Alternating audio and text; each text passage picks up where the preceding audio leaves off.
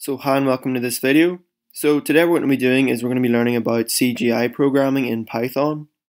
So what CGI is it's basically sort of a really old version of it's kind of what was around before PHP. So before PHP you couldn't just put sort of code in a file. For example, a good example is to let me show you. So as you can see here is howCode.org, and this is a PHP file, and I include all of the PHP code in this exact file along with all the HTML. But you didn't used to be able to do that. So what people used was something called CGI, and this is the CGI folder. Not every web host provides this, but a lot of them do. And howCode does have it. So what I'm going to do is I'm going to create a Python file, and I'm going to show you how to execute it on your server using CGI. So if we go to FileZilla over here, ignore the htaccess file. That's just because without it, the way I configured my other htaccess, it didn't work. So just ignore the htaccess file. That's not actually necessary. So what we're going to do is we're going to create a new file, and we're going to call it python.py.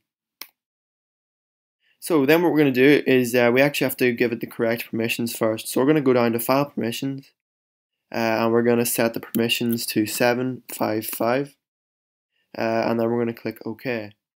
So now what we're going to do is we're going to right click again, and we're going to click View/Edit, and this is going to download the file and let us edit it.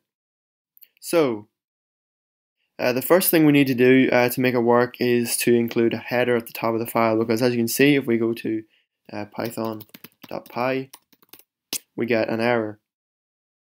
And actually before the header we need to include the location of the Python interpreter. So what we're going to type is hashtag exclamation mark /usr/bin, so /user/bin/python, and the Python has no extension at the end of it. Then what we're going to do is we're going to say print, and we need to print the header, and you'll notice I'm not using Python 3. That's just because this server doesn't support Python 3. So yours might. If it does, just use the Python 3 syntax, but if it doesn't, like mine, just use the Python 2 syntax. So what we're going to type is content-type :space. We'll get rid of the space. Text/HTML. Then what you want to do is you want to put a new line in. The new line is important because without the new line it won't actually work. It'll just give us this internal server error again.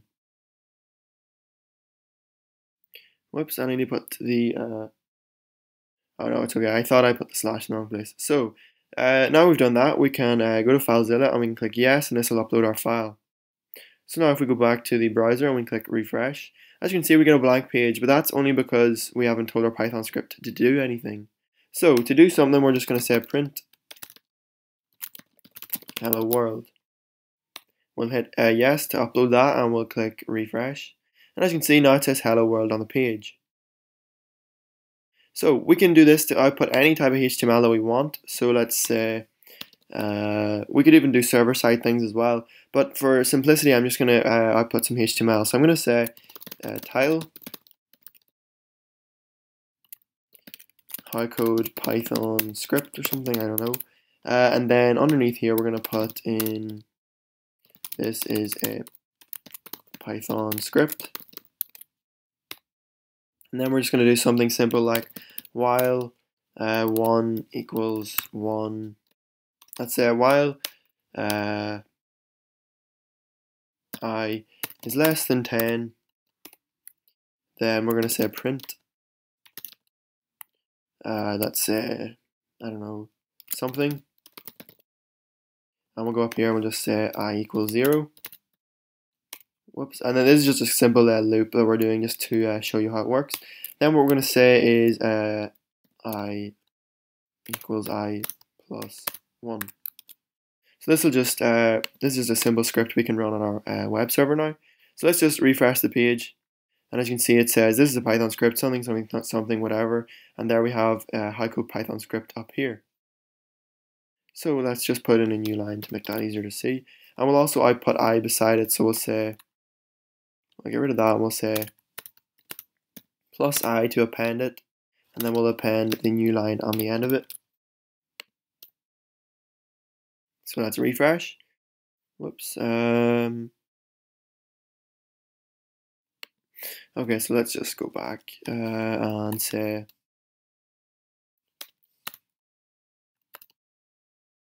to make things simple, I'll just say print I, and we'll put a space there, and then I'll say print new line.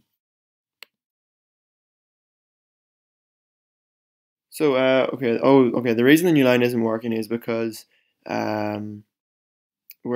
have to use a HTML new line. So let's just put in a break tag.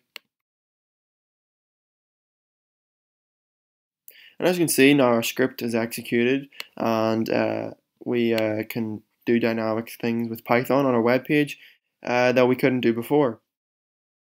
But if we were to put python.py in the main howcode.org folder, I'll actually do that just as a demonstration. So if we were to just go back to here and refresh the page, as you can see, it returns our actual file because the file doesn't get run unless it's in the CGI bin. So just make sure that you put it in the CGI folder or your file won't run. So that's it for this video. Don't forget to like, comment, favorite, and subscribe, and I'll see you next time.